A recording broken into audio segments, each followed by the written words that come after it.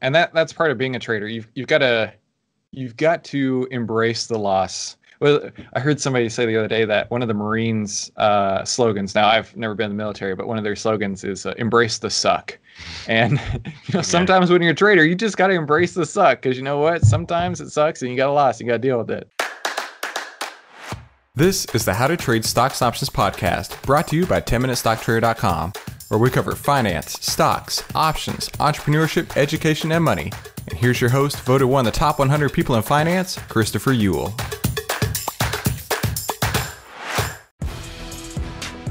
Hey, I've got a free video training, and it's exposing how great traders make millions in up and down markets. And this is how we take the guesswork out of trading. Listen, it's time to go back to the basics.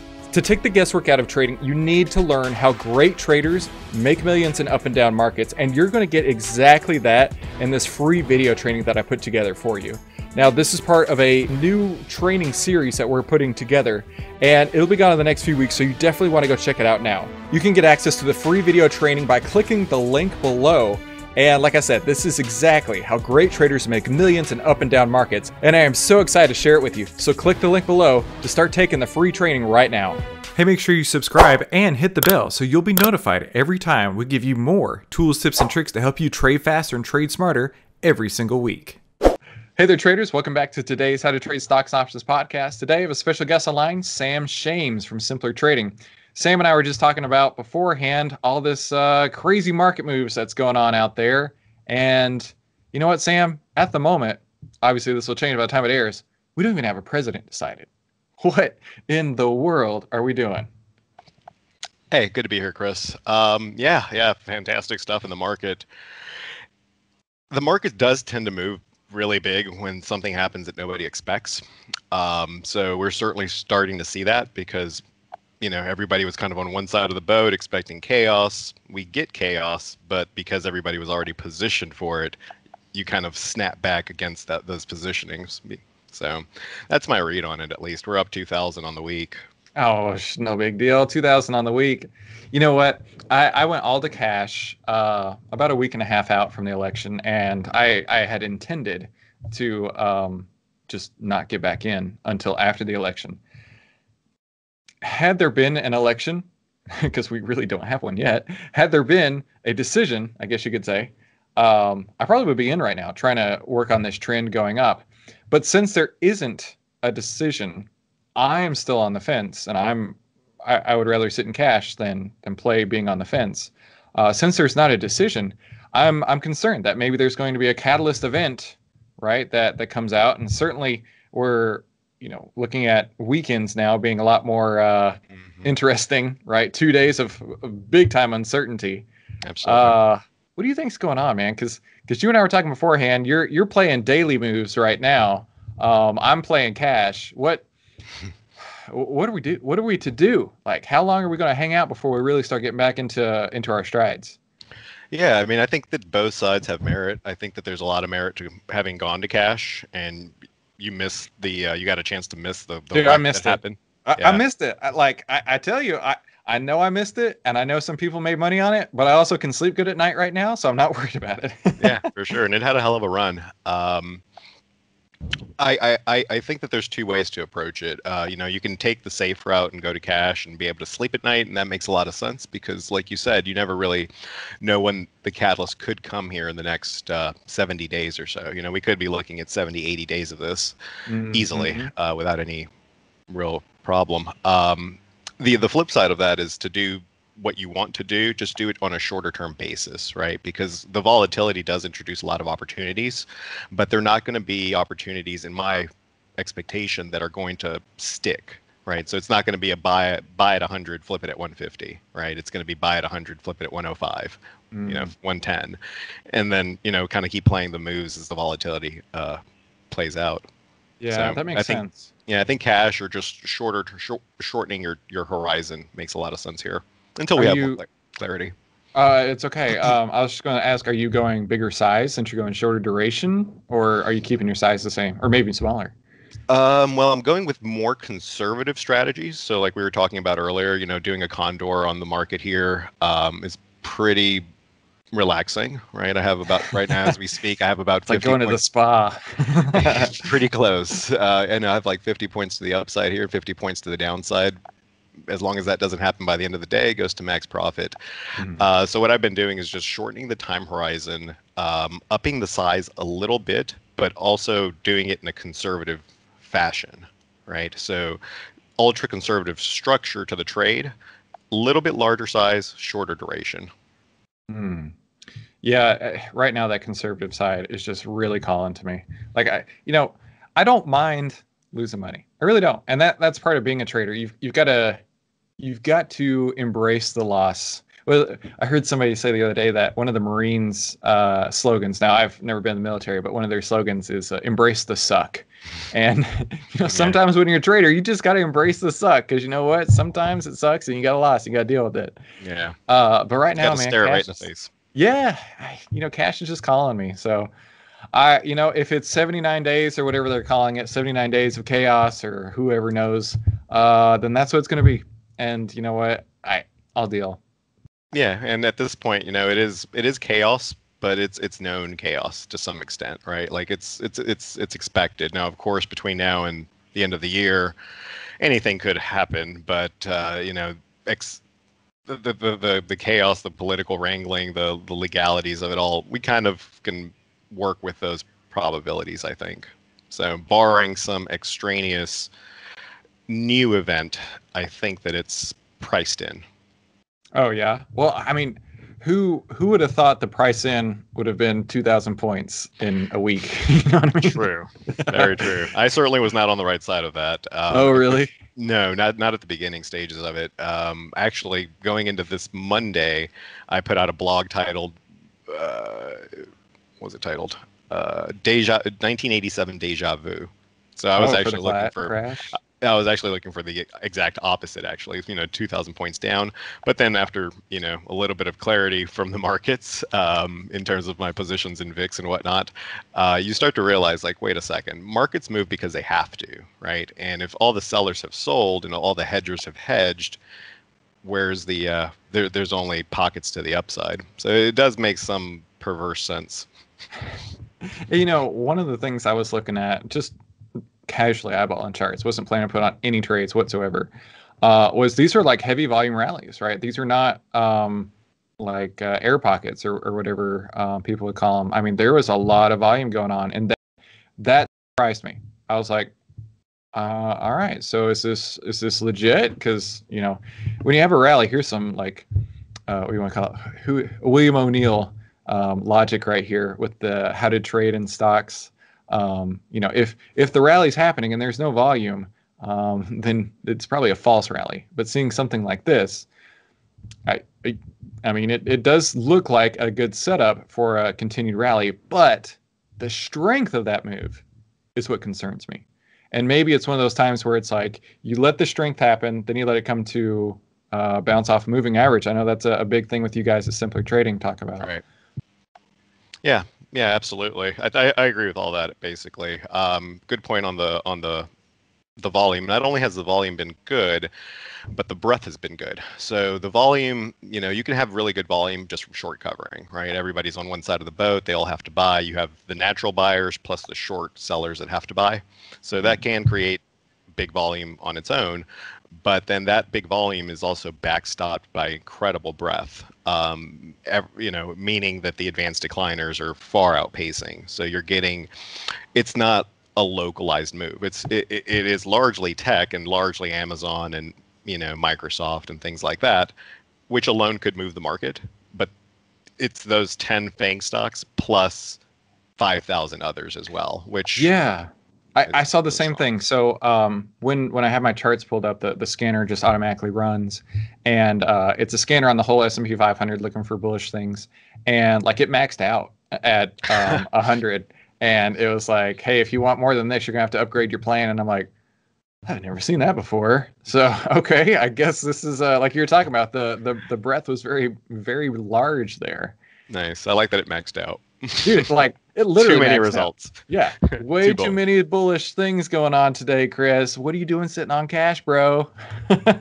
What about gold? Have you considered maybe putting that cash to work in gold? So I looked at gold the other day, and it was like flat as a pancake, and that literally turned me off. I'm like seriously. So I had my moving average lines on there, and I couldn't see the candles because the moving average lines just cover them all up. Like that's how flat it was. Yeah. I was like, that's kind of a surprise, actually. I figured gold would have a little bit more oomph to it right now, especially being the uncertainty. And then silver, I mean, I was just talking to somebody earlier today. Silver's been eating my lunch, man. Every time I get into silver, it's like, no, I'm going to go the other way, like 8%. And then I'm going to go the other way, 4.5%. Like, fine. That's the personality of silver. You're this guy. Yeah. No, I think it makes some sense. I mean, if you pull up a chart of the dollar, you look at like DXY, or you just compare it to the euro, but you could just use DXY. On a monthly scale, it definitely looks like it wants to go much lower. Now, I'm not in the camp that says that the dollar crashes, because by saying that, you implicitly are saying that the euro has to rally. There's just no way around that, and I don't really buy that. But in the short term, they are really trying to push this dollar lower, and invariably that should be positive for not just gold and silver, but frankly stocks, which we were actually talking about before we kicked off the session. Yeah. All right. So Monster moves some stock, declining dollar, which is kind of what we talked about last time. You're schooling me, because this is the kind of stuff that I don't pay attention to, those kind of macro factors. But I'm glad I have people like you that I can talk to about it. And then uncertainty in the election. Man, I just got to tell you, more and more, I'm just like, cash just feels a lot safer to me. So, you know what? If you want to go, not you, but everybody, if you want to go and dip your toe in the market, go for it. Just like maybe be a little bit extra cautious at the moment. Yeah, no, the patterns are still intact. If you can get past the uncertainty of the next 2 months, which is somewhat of a known uncertainty, we follow the charts here at Simpler pretty much religiously. And if you look at something like EEM, which is emerging markets, things like IWM, which are the small caps, which had been major laggards for years, forever now, their monthly charts are pretty explosive. So there will be some rocks in the shoe along the way, but if those signals truly play out, especially the emerging markets one, that foretells continued upside bias. Yeah, I don't necessarily feel that we're looking at a crash coming. I mean, there's just too much strength going on in the market. Even when it was showing some weakness, in like September and October and things, like, there's always give and take, but I definitely feel like you're talking about, just looking at the bigger picture, that, I mean, it doesn't look like we're coming to the edge of a cliff and we're going to jump off, and it's going to be a decade of lost returns. What do they call it? The lost decade, right? From, what was that, like 2000 to 2010, something like that? Yeah, I mean, Japan had like 3 lost decades. Yeah. Since the 90s, so 2 lost decades. Listen, I don't have time for 3 lost decades there. So. Just Iron Condor for 30 years. Oh, there you go. Yeah, exactly. And, I was telling Sam earlier, he was telling me about his Iron Condor trade he put on today. I don't trade Iron Condors anymore, and we didn't really get into the discussion of it then, so let's get into it now.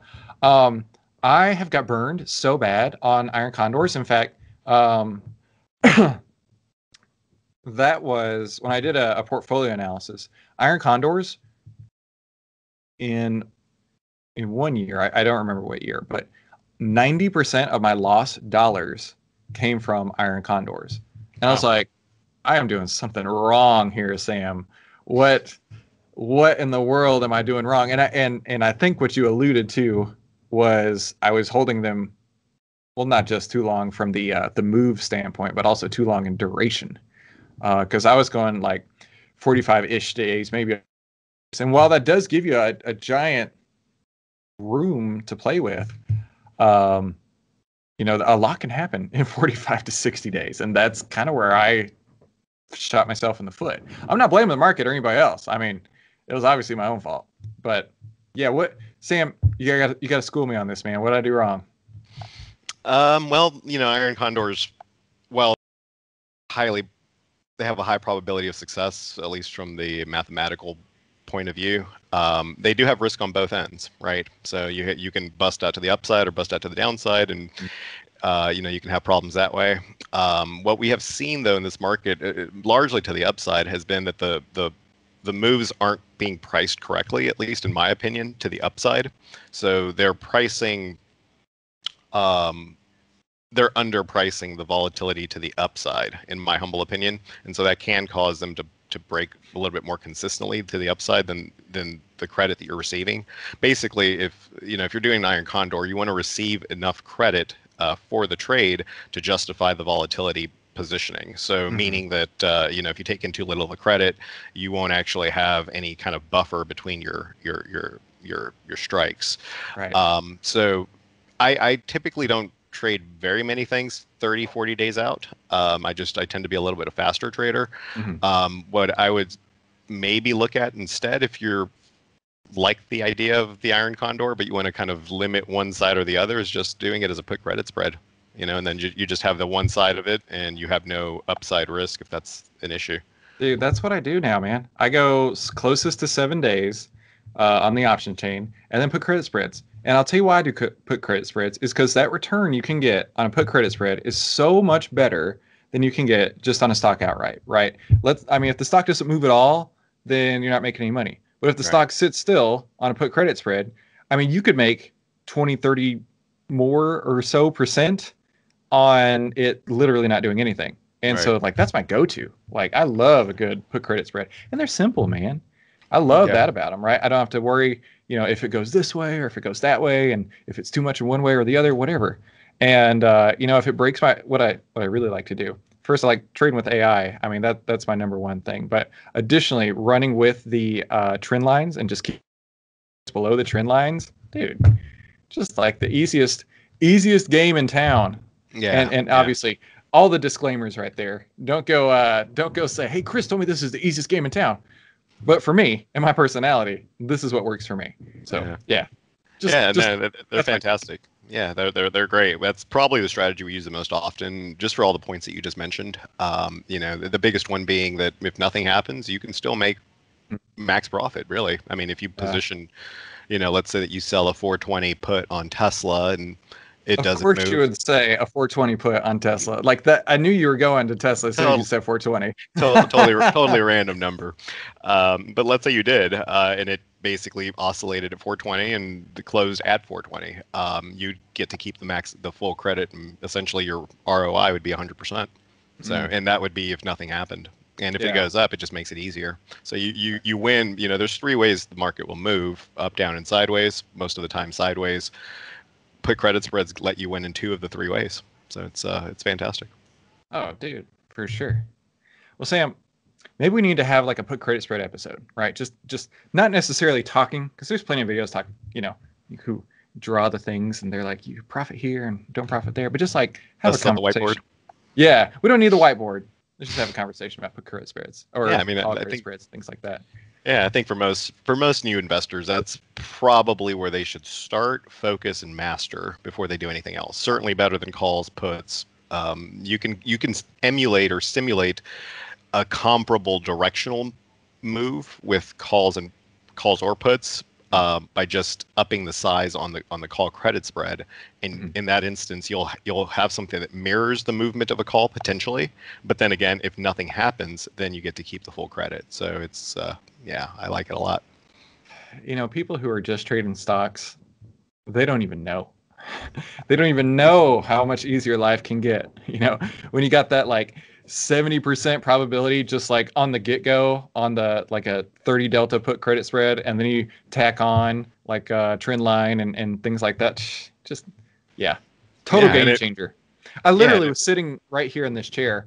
Actually, I'm sitting on a yoga ball right now. But sitting in that chair, and I looked at the screen, and I said to myself, "Why did I make this so hard?"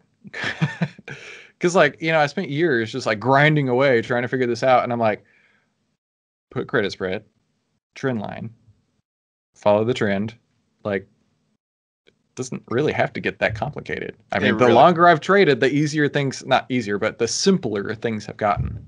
Like simpler trading.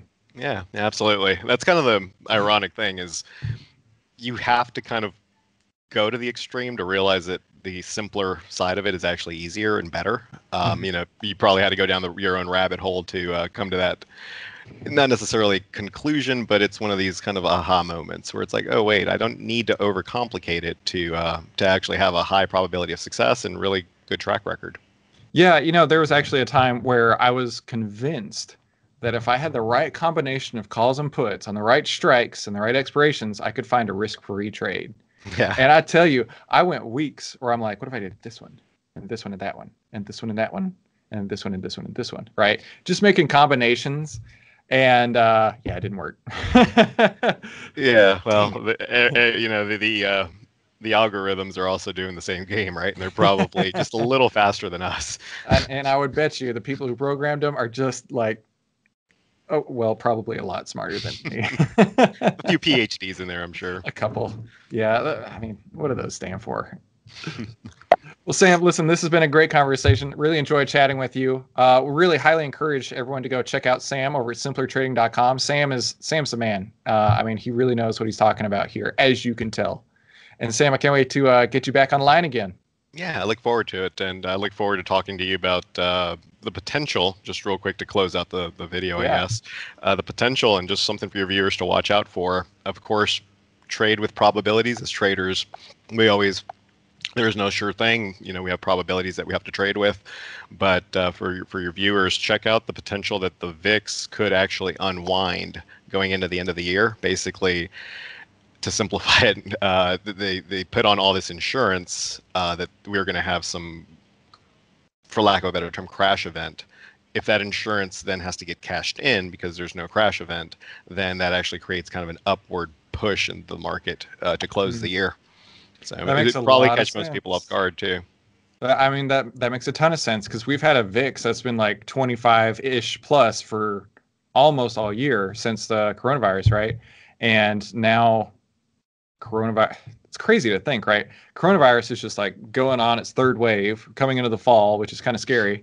But then you look at the death count. I don't know if you look at that because maybe you're not as morbid as me, but if you look at the death count, like it's actually been flatlined here in Texas, at least. I don't know other places, but you know, it's going up, it's ramping up, but the death count is staying flat, which gives me a lot of hope actually that maybe now they figured something out, because maybe at the beginning, obviously they didn't know what they were doing and there was a lot more people dying, unfortunately. But now it seems to have, like, even though the cases are going up, the death count is not going up at the same speed. So with that being said, maybe there will be a lot more unwinding of the protection plays. And in fact, it reminds me when I've been trading, like even the SPY, Qs, IWM, things like that, they've been showing in my broker platform hard to borrow, which means hard to go short. Like for months now, which is crazy to think about, the most liquid things in the market being hard to short. Like how's that makes no sense, but maybe it's finally the case where that's going to start to unwind toward the end of the year, like you're saying. Like I said, people, you got to listen to Sam. He's a smart guy. Thanks, Chris. I appreciate you, man. It's really great to chat with you again today. Good, great to be here. Okay, so what'd you think? That was pretty incredible, right? Now, if you liked that, that's only a taste, only a sample of what you're going to find in the full AI stock trading system. And I really highly encourage you to go and check this out. Obviously, you are interested in learning on how to trade, and that's why you're listening to this podcast. Now, I'm going to take and download my entire trading system that I use day in and day out onto you. And the only way I'm going to be able to do that is over at the AIStockTradingSystem.com. You're going to get phase 1, 2, and 3, several bonuses, and on top of that, I'm going to walk you through over a dozen trades that I put on inside of my account, holding your hand and showing you exactly how I got in, how I got out, how I use the artificial intelligence data, and how this could work inside of your own trading portfolio on a daily basis. So make sure you head on over to AIStockTradingSystem.com. That's AIStockTradingSystem.com to learn more and to get started and to download my decade plus worth of trading experience into your hands so you can start using the AI stock trading system today, the 5-step system to take the guesswork out of trading.